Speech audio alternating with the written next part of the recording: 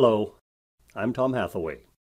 I'm wearing my BA hat to symbolize that anyone in an organization might do business analysis, whether or not they have the job title Business Analyst. So let's talk business analysis. This knowledge nugget explains the business value of detailed process and data specifications, introduces several options for expressing process specification, and presents a simple spreadsheet for managing metadata. This simple technique will help you when you are the one wearing the BA hat.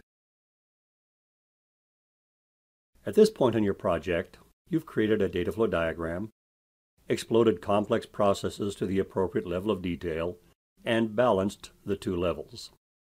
You'll discover that there are process details that those who will develop the solution need to know, but that you cannot express using the symbols of a data flow diagram.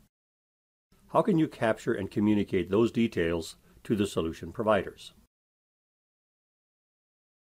In data flow diagramming language, any process that you do not explode to a lower level of detail is called a functional primitive. Functional primitives are not good candidates for further explosion because analyzing the transformation, transportation, and storage of data within them reveals nothing of value.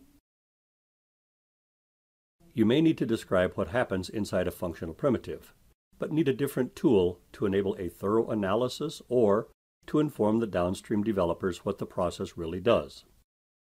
A description of a functional primitive is called a mini-spec or a process specification. You have a wide range of possible tools for documenting these specifications. To illustrate that, here are several examples of how you might document the functional primitive sort mail. You could use plain, simple English by writing a brief description.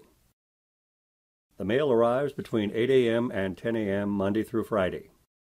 The mail clerk opens each envelope and separates the contents into 4 stacks. Orders with payments, orders without payments, payments, and complaints. Once that's complete, the mail clerk processes the stack of orders with payments. For each order, he carefully separates the check from the order without damaging either, makes a copy of the order, staples the check to the copy, and adds the copy with check attached to the stack of payments destined for accounting. If the amount of payment exceeds 50% of the total price, he stamps the order Credit OK and puts it on a stack labeled Prepaid Orders. Otherwise, he places the original order on the Orders Without Payment stack. Once he's processed all orders with payment, the mail clerk distributes the stacks to the appropriate department. Original orders stay in the order entry department. Payments and copies of orders with payment go to accounting. Complaints go to customer service. If you and your target audience are comfortable with concepts such as pseudocode or structured English, you could also write the specifications like this. If item is an order, if payment is attached, separate payment from order, copy order, attach payment to copy, send copy with payment to accounting, if payment greater than 1/2 total price, stamp Credit OK, end. Else if item is complaint, send to customer service. Else if item is payment, send to accounting, end. If the process is primarily a decision-making process, and your target audience is comfortable with them, you can also use decision tables, also called truth tables. To create a decision table, open a spreadsheet and write down each potential action as a column header, starting with the second column. Our column headers in this example will be Column 2, remove check, copy order, attach check to copy. Column 3, add copy to accounting stack. Column 4, add payment to accounting stack. Column 5, add order to verify credit stack. Column 6, add order to validate item stack. Column 7, add complaint to customer service stack. Starting with the second row, write down a condition that has to be met for the actions in that row to be executed. For example, in the first cell of the second row, I write the condition order without payment. If that condition is met, the action will be add order to verify credit stack. The next row is for the condition order with more than 50% payment. If that condition is true, the appropriate actions are to remove check, copy order, attach check to copy, add copy to accounting stack, and add order to validate item stack. Following this logic, the next row has the condition order with less than 50% payment, which leads to an X in columns 2, 3, and 5. The condition payment not attached to an order in row 5 simply gets an X in column 4, and the condition complaint gets an X in column 7.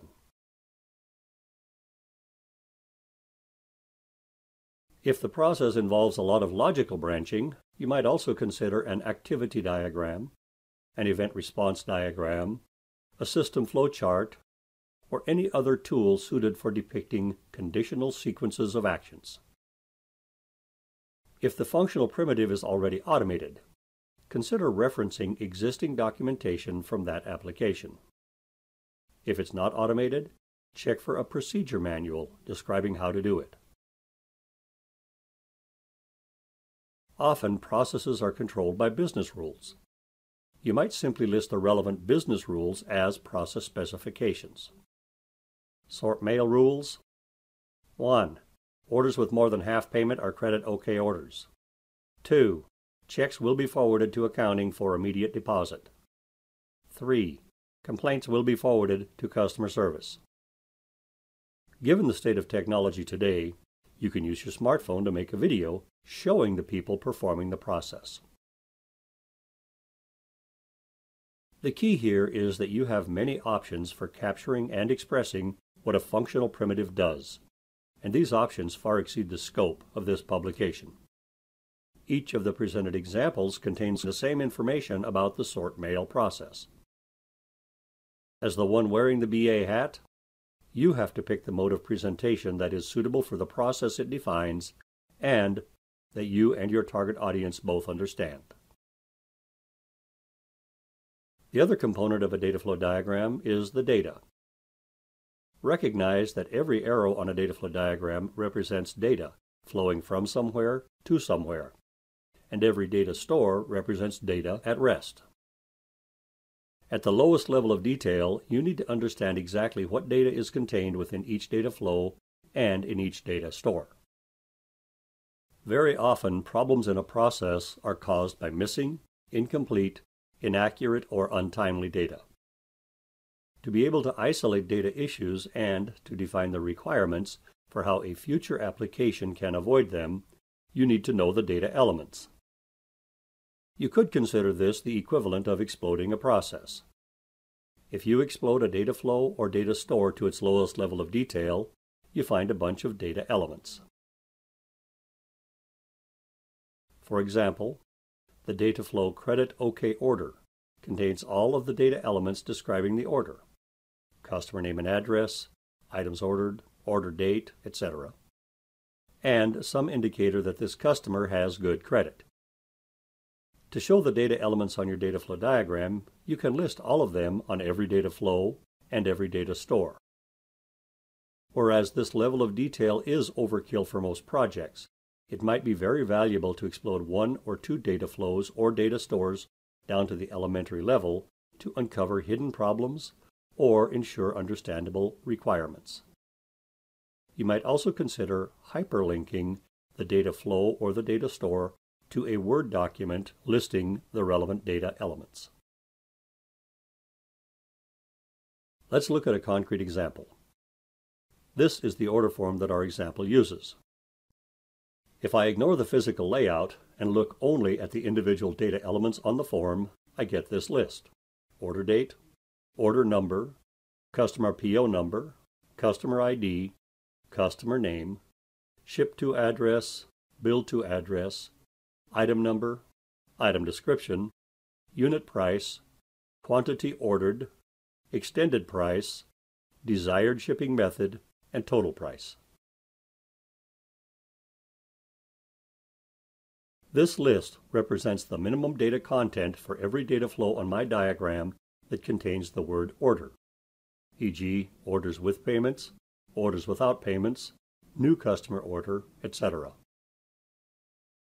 It's also the data content for the data store valid orders.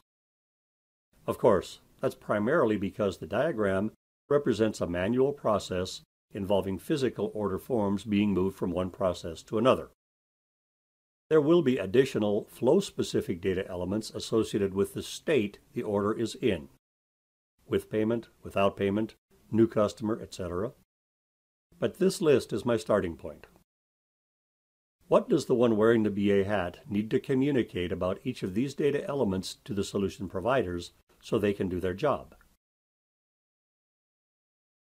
Typically, they need to know what the element contains, its description, where it comes from, its source, who has the authority to change it, what kind of data it contains, its type, how to validate its contents, data range or validation rules, etc. Collectively, this data about each data element is called metadata. Depending on the role you as the one wearing the BA hat have on the project, capturing and communicating the metadata may or may not fall into your area of responsibility. If you do have to capture this, I recommend creating a simple spreadsheet containing all relevant metadata about each data element. Obviously, the columns in the spreadsheet can be different based on your organization's needs and the project. The key takeaway here is that solution providers need to know a ton of details about the data that the solution will manipulate. These details can be provided by the one wearing the BA hat or another role, i.e. the one wearing the data analyst hat. Regardless who is responsible for capturing the data requirements, the business community is responsible for defining them. These decisions should not be left up to the imagination of those tasked with developing the solution, or even to the one wearing the BA hat. To summarize, at the lowest level of detail, a data flow diagram may need to have process specifications for every functional primitive process, a list of all data elements for every data store and data flow, and appropriate metadata for each data element. Only when you achieve that level of detail can you claim that you have a fully fleshed out data flow diagram depicting the process and relevant data for your project. Thank you for viewing this knowledge nugget. Now that you know how to flesh out and capture process specifications, identify data elements, and get the metadata, make good use of these techniques when you are the one wearing the BA hat.